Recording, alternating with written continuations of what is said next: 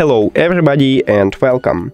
In this video I will show you how to fix when one earbud isn't working on your headphones Xiaomi Buds 2 Pro. You have to start by put your headphones to the charging case. Now close the case. We should have not connected here, and after this open it again. And it reconnecting. Now check it, maybe it help you, but if it didn't help you, we should make a hard reset. To make a hard reset, just press and hold this functional button for at least 10 seconds until this LED light it stops flashing.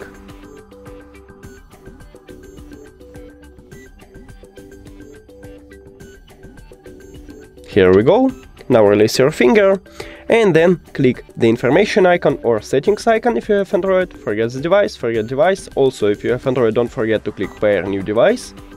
And after that, click on your headphones at the device list. And we did it!